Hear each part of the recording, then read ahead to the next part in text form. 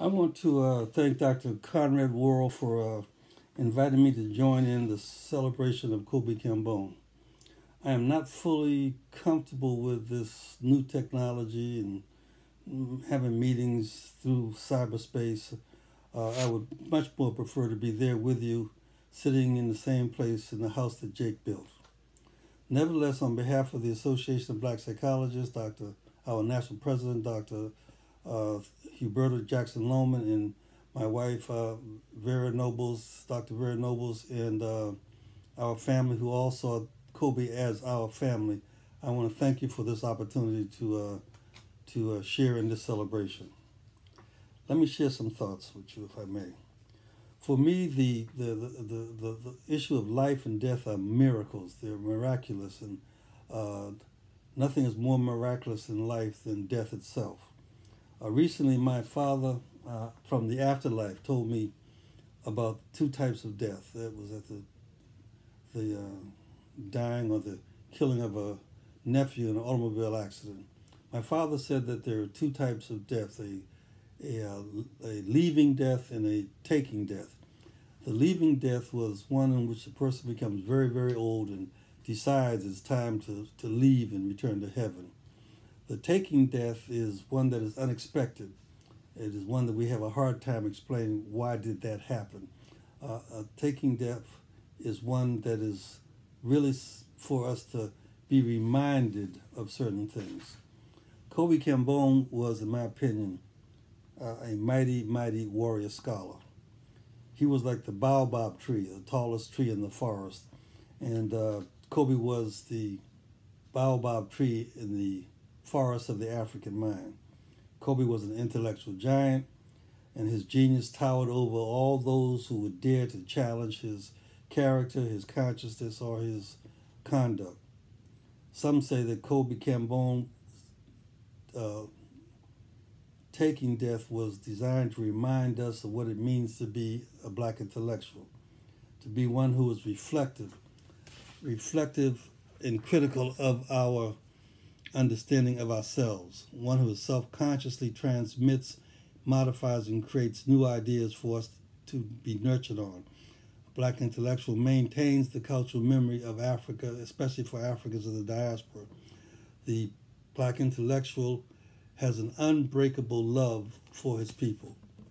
Kobi Kambon was about African ideas. He was a black intellectual who led us to this goal of accepting the liberation of African mind. Kobi was, without question, a black intellectual and a true, genuine, radical, revolutionary black psychologist and healer.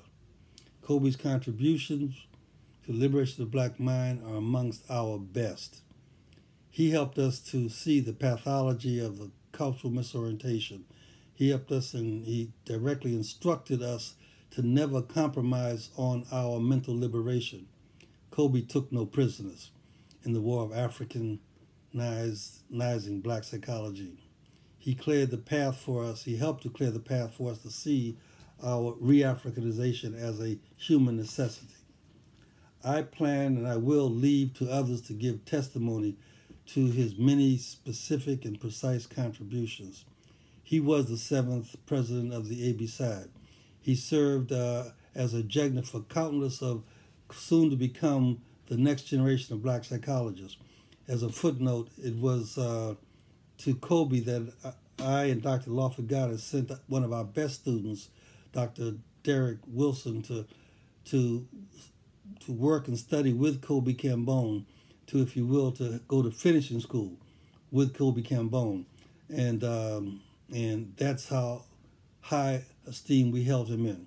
Kobi served as the chairman of the psychology department, as you know, at FAMU, where he was the master mason who helped to build a citadel of black psychology in the South, throughout the nation, in the world. Kobi's theoretical musings opened the gateway for an African-centered nosology, and he put to shame the inadequacy of Western psychology and the guilt of the mimetically infected black psychologists who tried to continue to believe in white psychology. His teachings and studying of our work made our work even better.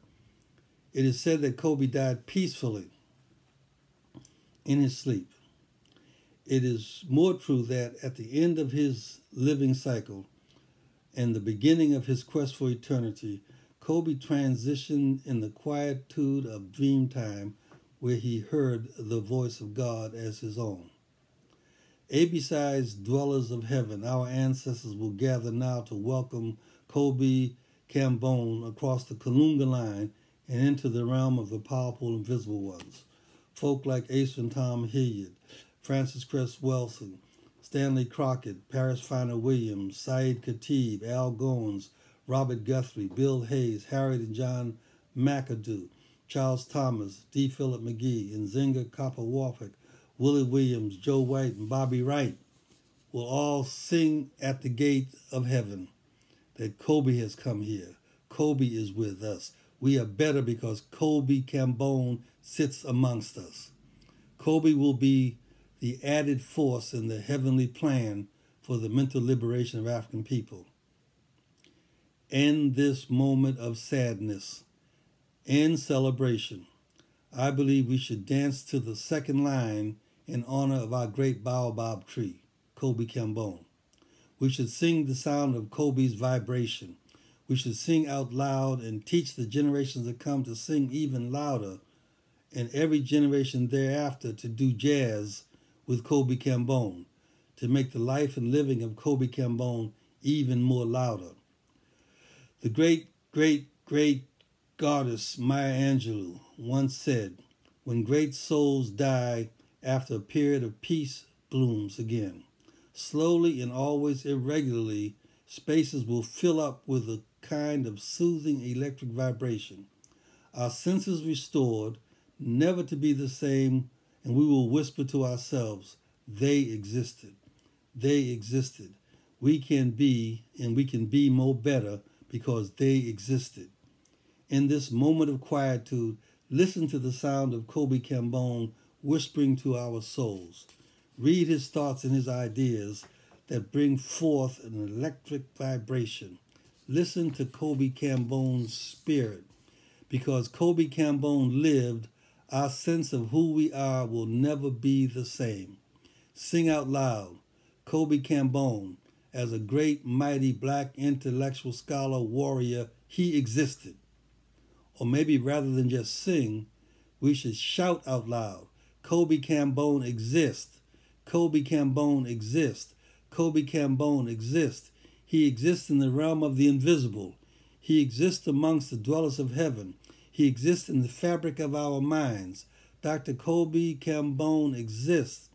This great healing soul, this warrior scholar, this black intellectual, this my friend, my colleague, my comrade, my brother will exist.